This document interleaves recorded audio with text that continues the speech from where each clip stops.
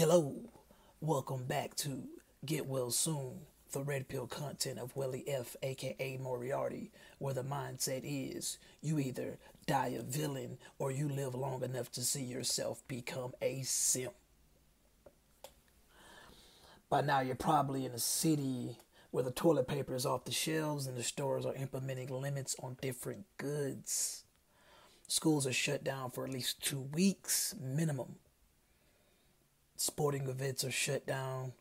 You're probably even in a city where traffic is unusually light. You also probably have no idea if you have the virus yourself or not. Is the virus real or is it a distraction? What do you think? I mean, does it matter at this point? Globally, people are being told to quarantine themselves. I don't know about Russia.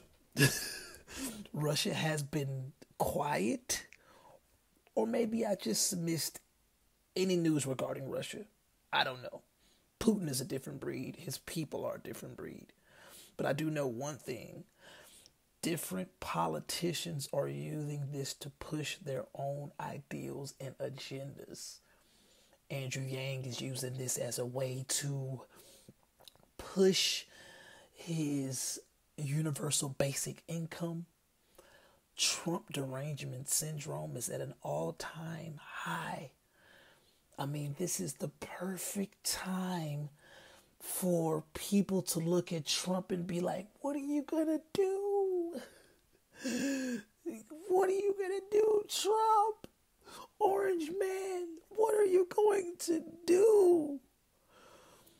People are searching Wikipedia to compare notes about other viruses and pandemics that have plagued the United States or even globally.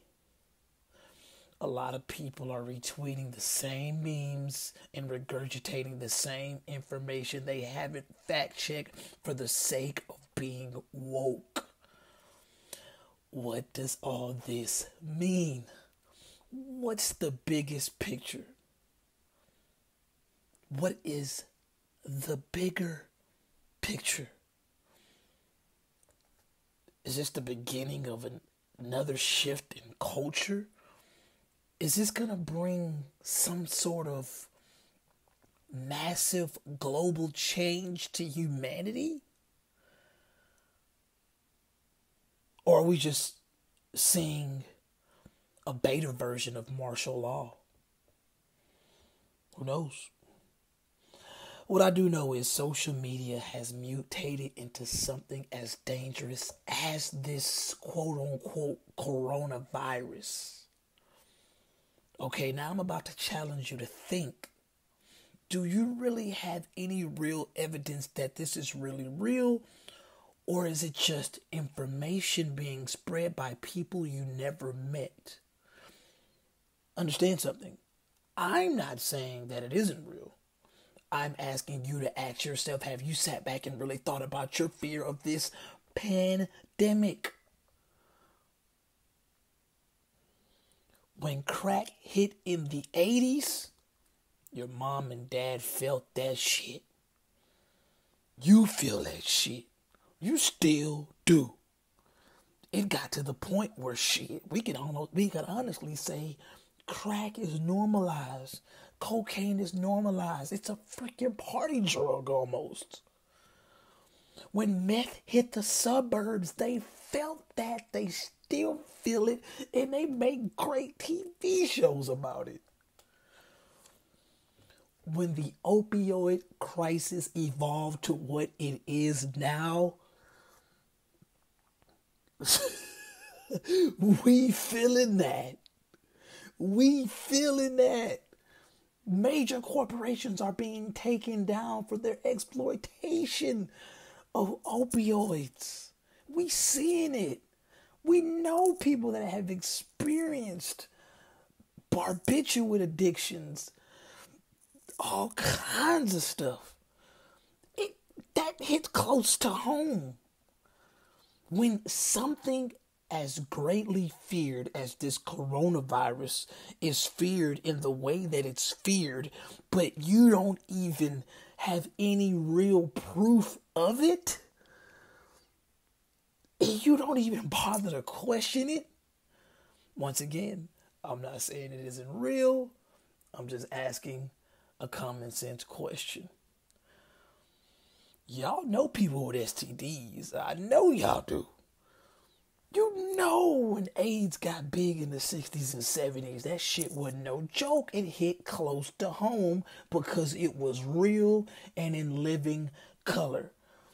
People in the black community felt that shit. They knew it was real and in living color. And when Magic Johnson announced he had HIV, it was real. And when Eazy-E died of HIV, AIDS, it was real. Now, once again, we could be seeing something similar because NBA stars and celebrities are saying that they got it. But once again, we know with certain people that live a certain type of lifestyle that get AIDS or HIV. But once again, we still have proof of it because a lot of us have family members that have HIV or AIDS. And once again, STDs, if you want to think about it, STDs are high. The rate of STD contraction is high. Just understand that. You know somebody that had the flu. You probably had the flu before.